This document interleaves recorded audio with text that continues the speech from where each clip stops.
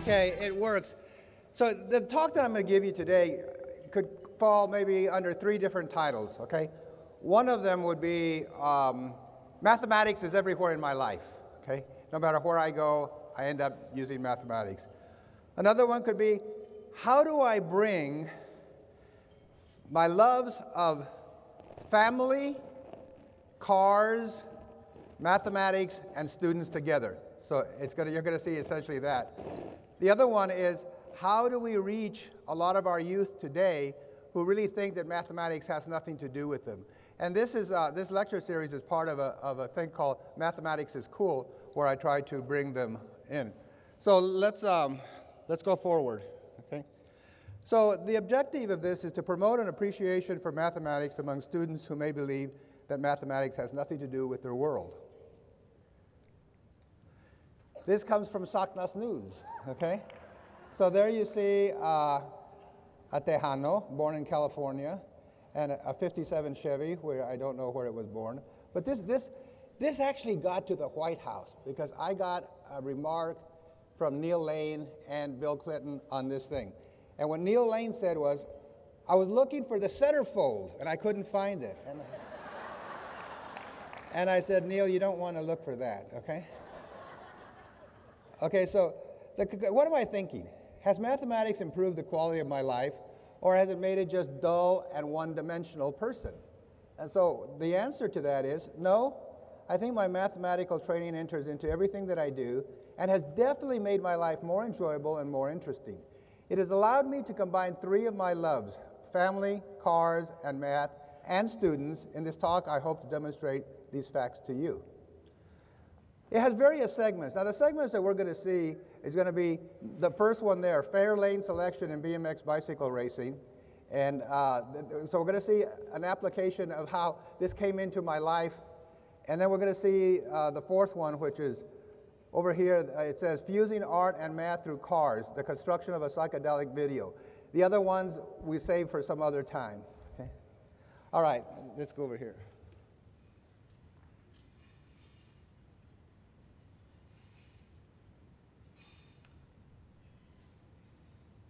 Okay, so here's this called The Curse of the Last Lane, Lane 8, Fair Lane Assignment in BMX Bicycle Racing.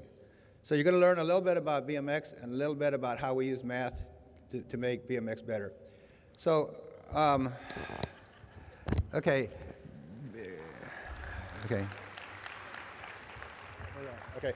So here's BMX, bicycle motocross. An exciting sport for boys and girls which promotes strong family interaction. Let me show you a video. In the video, you're going to see the ultimate. You're going to see the pros. You're going to see an example of people who make their life doing this. And then you're going to go all the way to the other extreme. We're going to see 5-year-old, really cute 5-year-olds. So let's watch this video. Now this is Pete Lonkarevich out of San Pedro, California, one of the greatest pros of all time. So these people are all pros, riding very good. Now look, Lonkarevich is beating everybody. The pros know that they can't beat him, and they know they're professionals, so they have to look good. So look over this series of jumps. What they're going to do, they say, we haven't won, so we have to look good. So they have to get style, and they look very good because they know they're not going to win. And Lonkarevich goes on to win the race. Okay? So now we're going to see a 5-year-old who's the son of one of my friends. And here comes Russell Kelly. So you see, there were the pros, and there's the 5-year-old, Russell Kelly. So see how cute. In the next shot, you see that's my wife and my daughter, and we're not related to the Easter Bunny, okay? The only thing you have to say is that you hope that that was Easter Sunday. Otherwise, that costume doesn't make sense, okay? So what did we see? Here's what we saw. A short race encountering numerous jumps and turn obstacles. Now, the way you qualify in BMX racing is there's 3 motos. So you get 3 chances to win a race. So you line up and you race, and if you win, you get to sit down. If you lose, you come back and race the second time. If you win that one, you sit down. If you lose, you come back in a third. And if you don't win the first, the second, or the third moto, you're out and you don't advance to the next round. Okay? If you do win a moto, you just get to sit down and wait. And so it's very important that you win one of the motos. Now, The curse of the last lane. Look at lane 8 over there. It's much further to go than it is in lane 1 or lane 3. So lane 3 is considered the very best lane. And in the next slide, I'm going to show you why. Look at the last lane, lane 8. You have to go a lot further. You go way outside. You have to travel. Lane 1, you have to turn a corner really, really tight, and somebody can just block you on that. So the best shot is lane 3. So what you would like to do is get lane 3, and it's a random draw. So usually what you do is you pick out of an urn that has numbers your lane, and you get, or sometimes they have a deck of cards, but it's all a random draw. And so what you really would like to have is lane 3. Now if you get lane 8, it's very hard to win out of lane 8. So in a highly competitive national meet, is it possible to win out of the last lane? So let's look at a little bit of old video here and see what we can say. So watch my friend Billy's son Russell and my son Richard. And they're going to show us that it's very difficult to win out of the last lane, lane 8.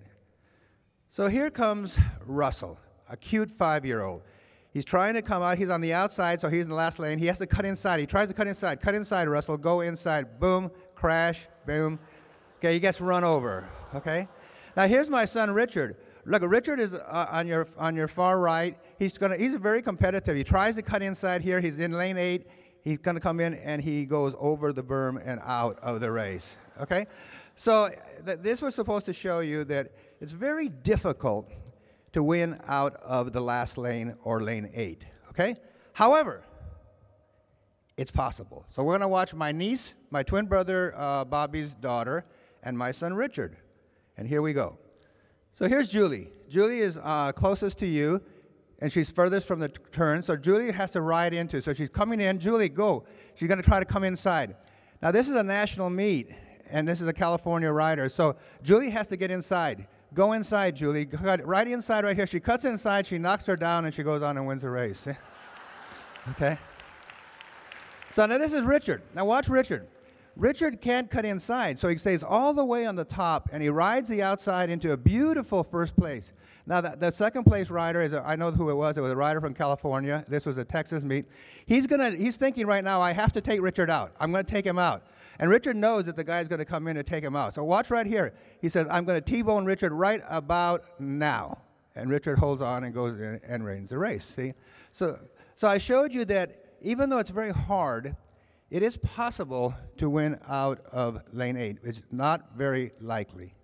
Okay, so here's a mathematical challenge. Develop a BMX lane assignment process that is as fair as possible to all riders and can be implemented on any given track. In this process, a rider should never be assigned 3 lane 8s or even 2. This all started because one time we went to Shreveport, Louisiana, and my son, who was very competitive, pulled 3 lane 8s in a row and, of course, didn't qualify. So on the way home, I said, we should be able to use mathematics to fix this flaw. So what do you do? What do you do when you have a problem that needs to be solved?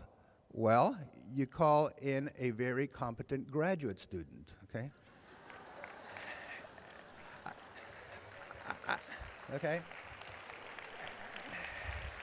And that's exactly what I did. You're going to see this. First, I had a summer student who was an undergraduate, and he just tried to do exhaustive searches with the computer, and he didn't come up with anything. So then we had a graduate student, and the graduate student who solved this problem is here with us today, and he's going to tell you how he solved this problem. Ed?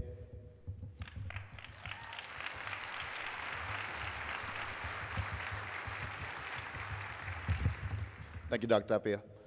When I first came into Rice graduate school about many years ago, let's just say, Dr. Tapia came up to me and said, I know you like math, and I thought in my head, yeah, math is cool. He's like, do you like BMX racing? I'm like, well, it's cool. I don't know much about it, but it's pretty cool. He's like, what do you think about doing a problem with math that involves mathematics and BMX racing? I was like, oh, super cool. Let's do it. You know, I was really excited. You know, it's a math problem that's, in a sense, it's a non-traditional math problem for something that has a real cool application. So I was really excited. So I said, what's the problem? So the problem was basically, like he just stated, BMX, in a sense, can be unfair. Okay, if let's say you only have 3 chances to advance, right? There's only 3 motos. If you happen to draw the worst lane in all three motos, the chances of advancing is basically gone, because it's very, very difficult to do that. But it's also just, if you happen to draw the worst lane twice, you basically only have one opportunity to advance. And that's really unfair as well. So what Dr. Tapia wanted to do is get a mathematical model that makes it fair for all riders to advance. And that's where I came in. So, but we wanted to make sure that this could be implemented in any track, any general track, no matter if lane 3 was the best lane, or lane 4 was the best lane, or lane 5 was the best lane. So what we decided to do is, instead of working with lanes, we're going to work with a priority system. That means we don't really care which lane is the best, because we're just going to let one represent the best lane in your given track. We're going to let 2 represent the second best lane in your given track. And we're going to let 3 represent the third best lane in any given track, and so on and so forth. So basically, by doing this, we leave the responsibility to the track, to people at the track, the people who know the track better, to assign the lanes. All we're doing is working with the priorities, the ranks. Which one is the best lane? Which is the second best lane? Which is the third best lane? And what we wanted to do is, from a mathematical point of view, give the riders the best opportunity to advance. Basically, an optimal assignment of lanes. So here's an example of the priority system. Right? There's 8 lanes, like Dr. Tapia just showed. So the priorities would be 1, 2, 3, all the way to 8. In track number 1, for example, the best lane would be lane 3. In track number 2, the best lane would be lane 4. In track number 1, the third best lane is lane 2. In track number 2, the third best lane is lane 6. So just by working with the priorities, all we're doing is working with the ranks. Which one which one assigning those ranks is up to the people at the track. Since we don't know the track, they know it better. So that's why we just work with priorities. So this is our breakthrough idea. Typically, in BMX racing, the lanes are assigned randomly, one by one. But by doing that, you have the opportunity, or somebody may draw the worst lane 3 times, or even 2 times. Or maybe they draw the second worst lane 3 times, which is almost just as bad. So our breakthrough idea was, instead of drawing for 1 lane at a time, how about we draw for all 3 motos at a time? So basically, you get your lane assignment for Moto 1, Moto 2, and Moto 3 all at the same time.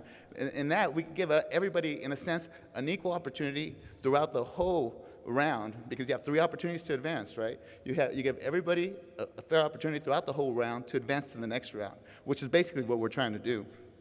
So by doing this, this ensures that we have some sense of fairness, right? That's what we're going after. We want to make sure that the lane assignments in all 3 motos are fair for all 8 riders. So as you can imagine, no triple, that's what we call it, right? Every rider is going to get 3 lane assignments, or priority assignments, and none of them should have 3 8s, because that would be a bad triple. So here's an example of the triples given out. Rider 1 has a triple of 5, 2, 6, representing the 5th best lane, the 2nd best lane, and the 6th best lane. Rider 2 has a triple of 2, 4, 7, representing the 2nd best lane, the 4th best lane, and the 7th best lane. So what we have here, we have a set of 8 triples, 1 for each rider. Okay. So you might be wondering, isn't the curse of lane 8 rare? I mean, how unlucky do you have to be to draw 8, the worst lane, 3 times? Okay. As it turns out, it happens more often than one might think. 1.56% of all set of 8 triples contains at least 1 triple with 3 8s. So it occurs more often than you might think. But what was more astonishing to me, how many set of 8 triples have a triple with 2 lane assignments to lane 8? 1/3 of all set of 8 triples has at least 1 triple with 2 lanes that are extremely bad. So basically, that 1/3 of the time, 1 rider is only going to have 1 real opportunity to advance to the next round, which is extremely unfair. And that's what we tried to fix. Okay. So what we came up with, like I said, a priority ranking. So we're not working with lanes, remember, we're working with priorities. And what we did, we want to sum up the priorities for each rider, right? We want to sum up the triples that each rider gets. The priority sum, in order to ensure fairness, what would we like to do? We would like for all riders to have equivalent priority sums. So we want to find a set of 8 triples where the priority sum of all riders are basically the same. Okay. So we do have some constraints. There's only one rider per lane in each moto. Like, for example, the first set of 8 triples is a feasible set.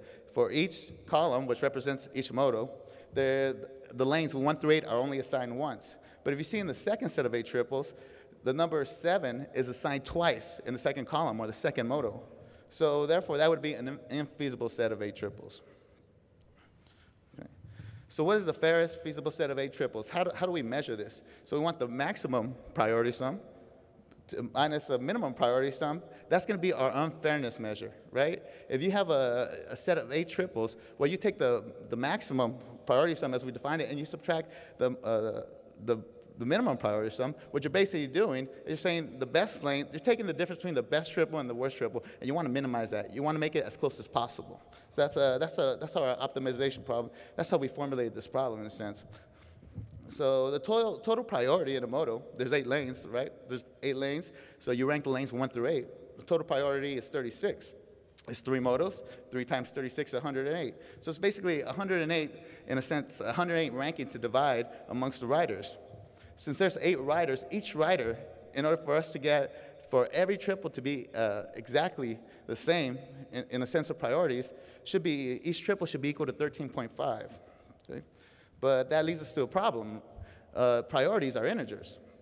So if we had 3 integers, I don't think we get 13.5. Is that right, Dr.?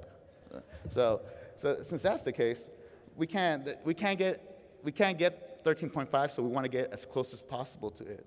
So that's what we try to do. We try to squeeze it. So what we're trying to do, if we can't get 13.5, what's the closest integers to 13.5? 13 and 14, right? So that's what we wanted to do. So we set up the system of linear equations, which basically we have x represents the riders that have a priority sum of 13, and y represents the riders that have a priority sum of 14. There's 8 riders in total, so x plus y should equal 8. And the whole priority sum, the sum of priorities over 3 motos is 108. Therefore, all riders with priority sum of 13 plus all riders priority sum of 14 should sum up to 8. So we have those linear equations, and it comes up with a unique solution. So this tells us right here, if we have a solution, that means 4 of the riders is going to have a priority sum of 13, and 4 of the riders have to have a priority sum of 14. Okay? So by doing a selective search algorithm, where we basically threw out a lot of solutions at one time, in less than 1 second, we found 7,812 optimal solutions. And then we said, wow, that's great. I was really excited as a graduate student. I solved the problem. And when the Dr. Tapia said, you didn't solve the problem. 7,812 solutions is way too many. So what that usually means is we don't have enough information in the model. So what we did is we went back and we put more information in the model. So here's one of the optimal solutions that we actually found. Over here we see the set of 8 triples. Remember, we're working with priorities. So the first triple right there is 176. In a particular track, that triple 176 corresponds to lanes 3, 7, and 6.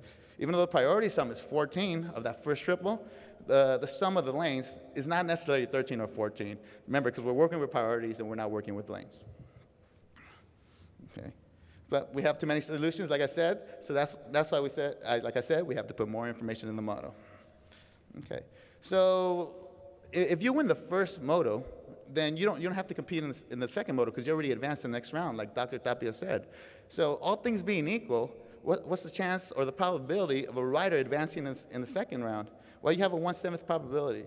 What's the chances of a rider advancing in the first round, in the first moto? It's 1/8 because there's 8 riders. What's the chances or probability of a rider advancing in the third moto? It's 1/6 because the riders who won the first 2 moto are no longer participating.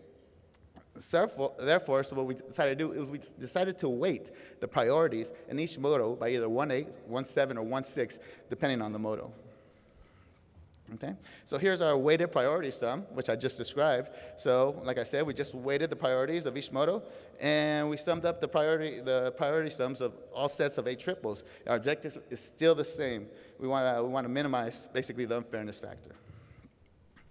Okay, and as it turns out, we had success. We got one unique solution when we did this, and this is our unique solution. So right here we see like the priority, 175 of that triple, that priority sums up to 13. It may correspond to a lane assignment of 371 and 1 track. But the cool part about this is we got one solution. So we me and Dr. Tapia looked at each other and said, you know what, we put enough information, let's go home. So not only did the riders notice, because actually in Houston area, some Houston tracks actually implemented the system. Instead of drawing for one lane, they drew for all 3 lanes or priorities at the same time. So it seemed like the riders were catching on, or they accepted the system. A mathematically based system actually accepted in sports, which is kind of cool. So, but not only did the riders know, the biggest newspaper in the Houston area, they caught wind of the story, and the Houston Chronicle, and they wrote an article on it, which is really exciting. So I'll give it back to Dr. Tapia, and thank you so much. Okay, so we used mathematics and my son and my niece and a graduate student, and we made the world a better place, okay? I've actually had emails, believe me, I've had emails from Australia, from other places say, in Australia we do this a little differently. Could you modify your model to accept that? And we said, of course. And so it was good. Now what we're going to do is we're going to go on to another application, and this one has a little bit of a different flavor. But this is fusing art and mathematics through cars. The construction of a psychedelic show car video. So first I show you, my wife and I have a lot of cars, a lot of toys. Let me show you some of them. This is a 78 Datsun 280Z. Now here's the thing to take out of it. Since I grew up in Los Angeles at a time where we used to work on lowriders, this is a sports car. And sports cars people are very, very meticulous and really definite about how they want. So I did the paint work on this thing, and I kind of turned it into a sports car into a lowrider. A lot of people didn't like that, okay? But that was me. So that's one of our cars.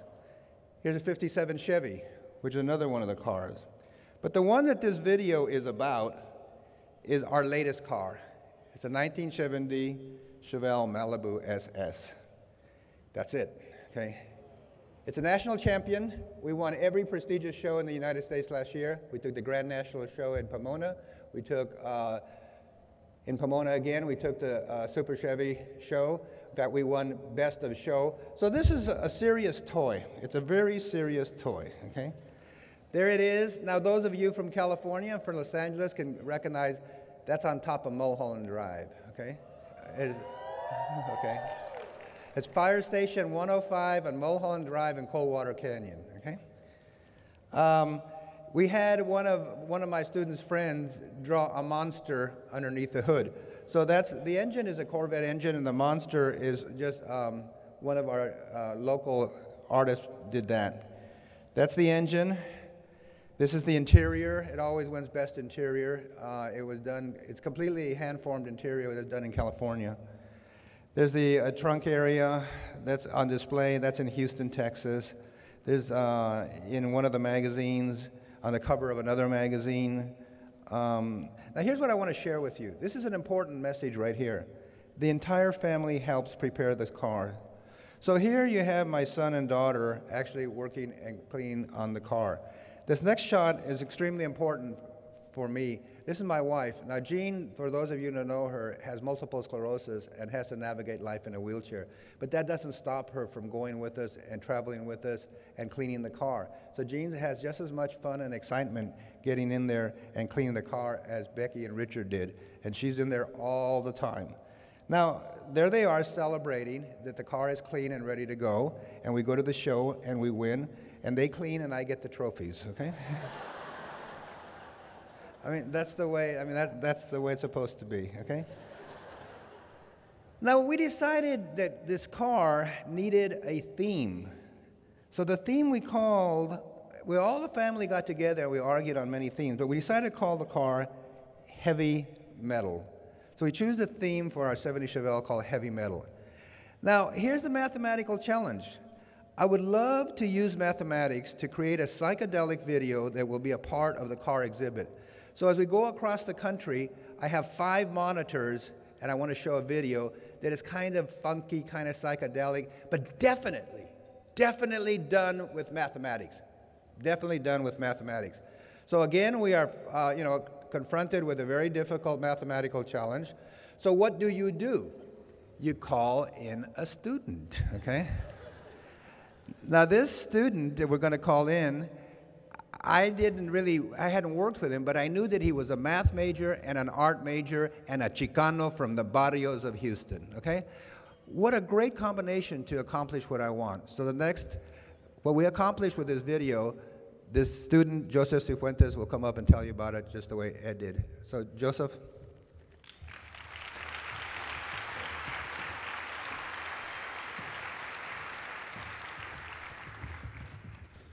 Well, first off, I'd like to say it's an incredible honor to be here speaking before you. Many years ago, as an undergrad, I came to SACNAS, and I was very wide-eyed as I went to all the different booths and saw all the different successes of all the people that looked like me and had stories like me. And it meant a lot to me to see that there were so many people who cared and who achieved. And to be able to speak before you now really means a lot to me. Thank you. So let me tell you a story about how I met Dr. Richard Tapia. I actually had, when I was in high school, a part-time job at U of H as an office assistant, just doing odd ends here and there. And someone heard that I was going to go to Rice. And they said, have you ever heard of Dr. Richard Tapia? I said, no, I never heard of him. They said, yeah, he's this Chicano over there. He's a mathematician. You should go talk to him. So when I went to Rice, I made sure to go find this Chicano mathematician that I've heard about. And I eventually enrolled in his summer research program. And he called me into his office, and he said, Joseph, I've got this car. I said, okay, okay. And it's a 1970 Chevelle Super Sport. And then he got my attention. I said, that's cool, I like cars. And he said, I want a video where the car morphs into fire, and I want it to explode, and I want fire to be shooting in all different places, and I want the car to turn into fire. And I thought, so this is the great Richard Tapia. He's crazy. And I told him, I said, look, I paint murals in the barrio and I paint paintings. I don't know how to do any of this stuff. He said, Joseph, we'll pay you. I said, okay, I'll do it. So I actually took this job really from the perspective of an artist, because art was something that was very serious to me. My dad's an artist. I've worked as an artist. I majored in art as well as mathematics. But it was something that I was always separate. Always had my artistic side over here, my Chicano side over there, my mathematician side over there. And here I had the opportunity before me to take all the different aspects of me and put it together. So I really wanted to make that an important part of the project, right? So as an artist, I had to say, what am I trying to accomplish here? What am I trying to express, right? I mean, I want a car show video that's going to be cool, right? It's got to be exciting. It's got to wow the judges at the car shows, right? It's got to have street cred, right? But it also has to be a piece of artwork. It has to have a theme. It has to have the elements, all the different elements have to point to this one theme that points to heavy metal music and muscle cars, because really heavy metal music and muscle cars are part of one rebellious movement that was really a very exciting and powerful culture in the 70s. And I wanted to try and capture that feeling as an artist. What was really important to me also is, as an undergraduate, starting to get my feet wet in the world of research, I had to say, okay, is this project important? Right? When we do things in research, we want to say, is it important? Is it hard? Is it challenging? And when I finally realized that this could be important as an outreach activity, as a way to show people who will follow behind me, to say, look, you can use mathematics to create beautiful things, the way people before me, like Dr. Tapia, has showed me, then it's important, and it means a lot, and it'll be important to the world of mathematics. So I had an artwork of found materials. I found a 1970 Chevelle, but I couldn't keep it because it didn't belong to me. I found a collage of photos and muscle car ads from the 70s that really, I thought, captured the theme of what I was trying to capture. And I found the Navier-Stokes partial differential equations and singular value decomposition. This is something I found at Rice University. I didn't know about this beforehand. Now, what is that? Well, these are the Navier-Stokes partial differential equations. There's a bounty on these PDEs. If you can get a closed-form solution of these PDEs, you win $1 million from the Clay Foundation. Okay, so y'all can get started on the back of your napkins working it out while I give my talk. And if you solve it, come speak to me after the lecture. Now, we can't write a closed form solution, but what we can do is come up with innovative ways to get numerical approximations. And one of the ways that I learned is finite element. I was actually, at the time, working on a rather sane research project in the mechanical engineering department where I was using finite element to solve Navier-Stokes to solve how fluid flows over different objects. Because that's what the Navier-Stokes equations model. It's a partial differential equation model of how fluid flows over objects. So I discretize space into a finite element, and rather than looking for the exact solution, I look in a finite dimensional space of functions and try and find the best solution out of that space using essentially supercomputers running in parallel to solve over this, because even though we break continuous space into a discrete set of triangular elements, we have lots of elements in order to get a good solution. So this actually took hours on a supercomputer to actually render the solution through the SACNAS code that we used. And this is the kind of things that we got. Now, I actually didn't get this at first. Because I was an engineer, I said, well, okay, as an engineer, how would I do this? I have the car, and cars go on the ground, and they go on the ground, and fluid goes over them. Or in the practical sense, right, we think wind goes over the car. So I did that, and it looked to be actually really boring, right? Because it turns out a Chevelle is really well designed. The fluid goes over the car, down the back, and goes away, right? Accurate, physically sound, engineering sound, but not cool, right? We have to do something that's cool. And I couldn't really figure out how to do something that's cool because I was really thinking from the perspective of an engineer. I was trying to be safe, right? I'm getting paid to do a job, so I wanted to do a good job. I didn't want to go off on a ledge and do something crazy. So I went and talked to Dr. Tapia, and I said, I've been trying all these things, and I really can't get anything to work. I really don't know what I'm doing here, and I've tried all these different things, and they haven't come out at all. He said, well, that's great. I said, well, you must not have heard me. I said, nothing's working. I'm trying all these new things, and it's not working. He said, no, what's great is that you're trying new things. You're a student, and by trying new things that you've never done before, it's bound to not work at first, and that's okay. Because you don't tell people about your failures, you tell people about your successes. But still, I tell you now about a little bit of my failures because in the end, I did succeed. So this actually really opened my eyes to try new things, to try radical things that I never would have considered before. So I said, okay, let's let the Chevelle fly. So I lifted it up off the ground, I let fluid go over, I let fluid go underneath, and then the fluid fought for the low pressure spot behind and created a frequency called vortex shedding, which is actually what you're going to see in the video. You see the fluid going around the Chevelle, and you see this vortex shedding as the fluid fights for that low pressure space behind the car. So I got these really interesting effects, and then I said, okay, now what can I do? Well, what if the fluid didn't go around the Chevelle, but what if the Chevelle was the fluid? What if the Chevelle was the fire?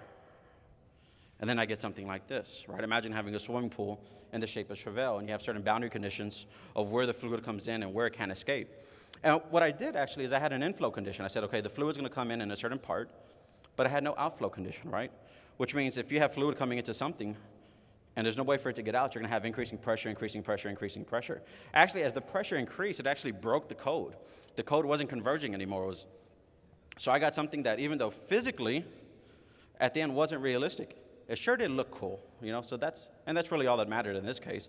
I was getting something that looked cool. I was actually going beyond the physics of the problem and using mathematics to create really interesting video effects.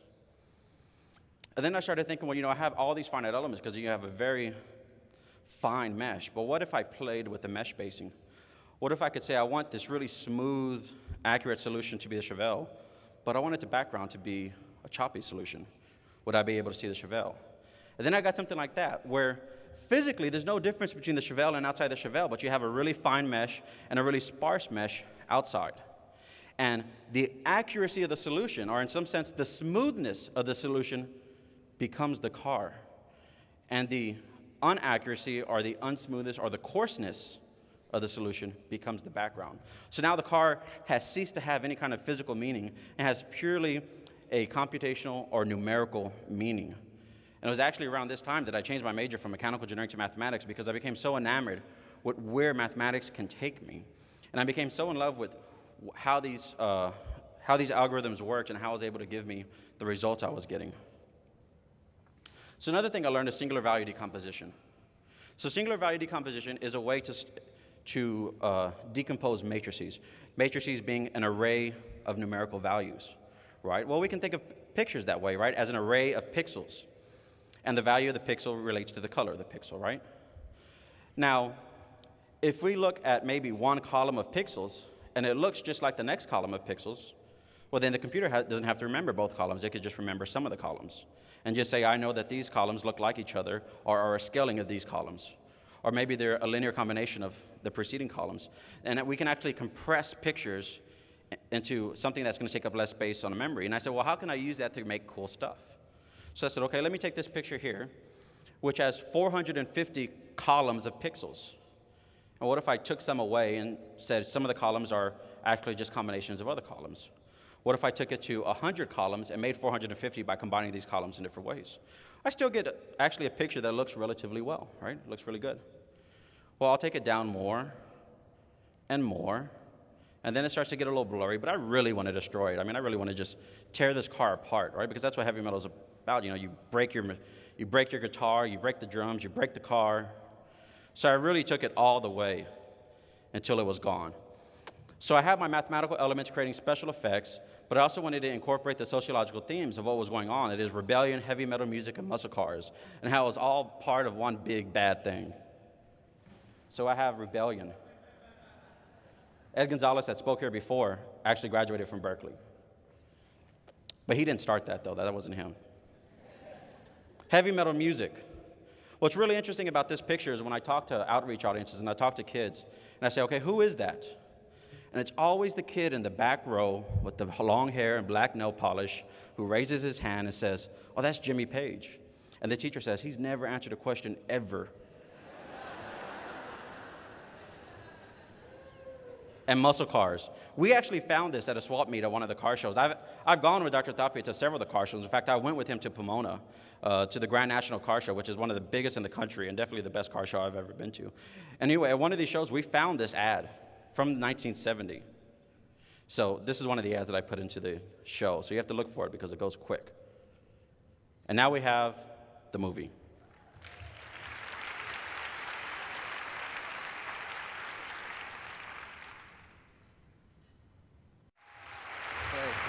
Big hand for Joseph and for Ed, okay? Thank you. So say, the whole theme is math is cool, and I want to thank all of you for sharing with us our love, all our loves, and go forth and continue to do all these good things. Thank you very much.